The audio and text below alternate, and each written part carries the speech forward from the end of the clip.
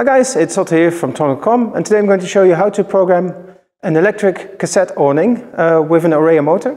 And for that I need a remote control, an RTS remote control. In this case it's a Smoove Origin RTS, but you can use any Somfy RTS remote control to do exactly what I'm going to be doing.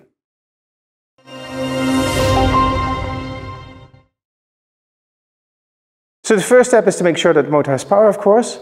And then the next step is that you take your remote control and then you press the up and down button at the same time to make sure you get control over the motor.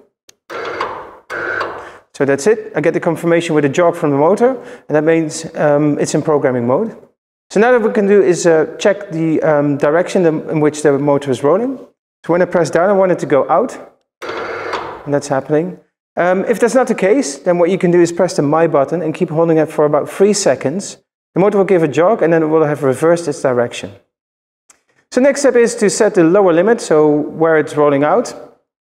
And to do that I need to press My and down at the same time. That's it, the screen will start rolling out, and now I need to press the stop button, so the My button, as soon as it's in the right position. So for me that's about here. I press the My button to stop it, and from here I can still adjust it, so if I wanted to go up a little bit or down, I can adjust it still. Next thing I can do is press the My and Up button, and then the awning will start rolling in.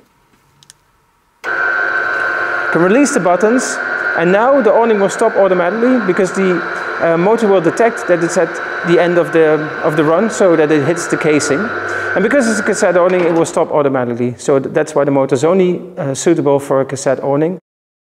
Now what I need to do is confirm the end limits, which I can do by pressing the My button and holding it until the motor jogs. That's now. And the last thing I need to do is turn over the remote control and press the program button on the back and keep holding that until the motor jogs. That's now. So now the motor is programmed. Let's test that by pressing the down button and see if it rolls out and stops automatically.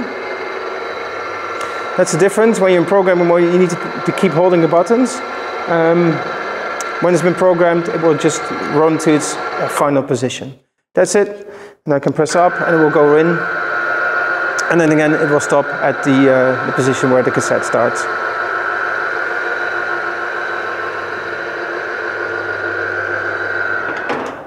And there we are, the motor stopped, so all has been working perfectly. Program mode finished. So that's it really, programming an Orea RTS motor with a Smoove Origin RTS or any RTS remote control. Now if it doesn't work out for you, or if you have any questions, you can send me an email at info@tom.com. For now, thanks for watching, see you in the next one.